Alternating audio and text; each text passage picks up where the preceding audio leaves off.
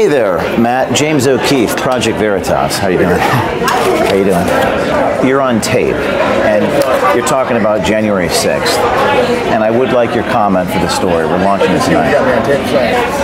It doesn't look good. It's about January 6th. Quote, it was like me and two other colleagues who were there on January 6th outside, and we were just having fun. I know I'm supposed to be traumatized, but like all these colleagues who are in the Capitol building were like, oh my God, it was so scary. I'm like, off. What do you want? It's just, I'd like your comment. You've already commented. You're already on tape. We're just gonna hit job. We're gonna do you justice, and if you think I'm giving you a hit job, I'd like you to tell me why. Who are you texting right now? I'm trying to text other people. But you knew that you were being spoken to. And yeah, will I stand by those comments? Absolutely. You will stand by the comments. I mean, I don't know what comments. You have to tell me the comments. I'll show you. It's not a big deal as they're making it. They were making it too big a deal. They're making it this organized thing that it wasn't. There's a tug of war. This is a quote from you. Quote, tug of war at the New York Times between reasonable people and some of the crazy leftist shit, unquote. So would you be willing to sit down with me and speak on the record about this? No way. Why not? No way. You know, come on. There's no way you're willing to speak to me. You got me in a bar in a social situation. Like, I'll overhear a conversation. And like, look, if you're talking in public, it's fair game. Okay. Is it what you said true or false? Sure, you got me in a bar sort of situation. Right. This is me talking shit in a bar. Do you think that's news? It is what it is. Well, you guys, I mean, this is what you guys do, right? Like, I'll overhear a conversation. And like, look, if you're talking in public, it's fair game. Okay. Say, you also talked about the P-tape, the Trump P-tape. Yes, you talked about your sources in the CIA.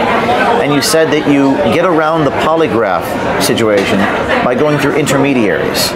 You need the sources from within to dig into those guys. It's especially over the CIA, NSA, because like if you work there, you get polygraphed every year, and you're asked if you've spoken to a reporter. Your answer is everything but no. You're in trouble.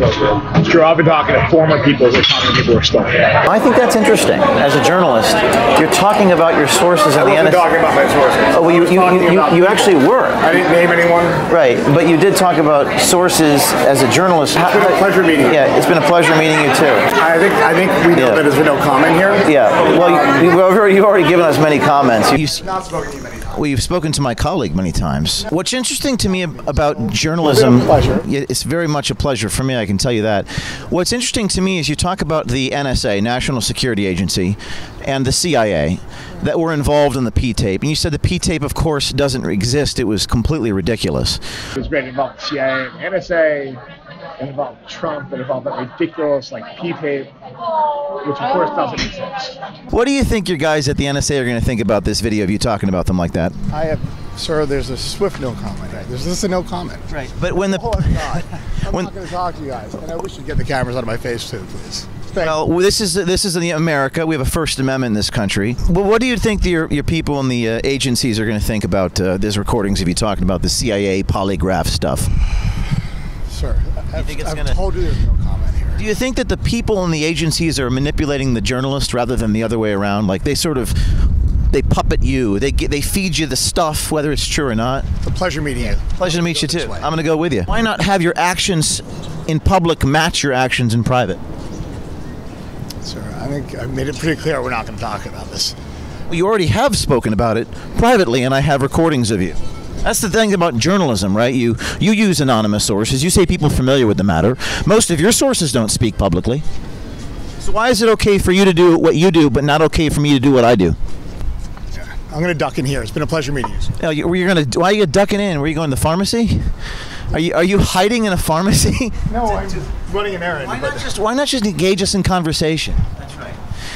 The New York Times reporter Matthew Rosenberg ducking in to a pharmacy. Unable to engage in defamation, the New York Times journalist is simply rendered mute. They use anonymous sources. They say people familiar with the matter. And of course, that's not what we do. We show the lips moving. We show the videotape.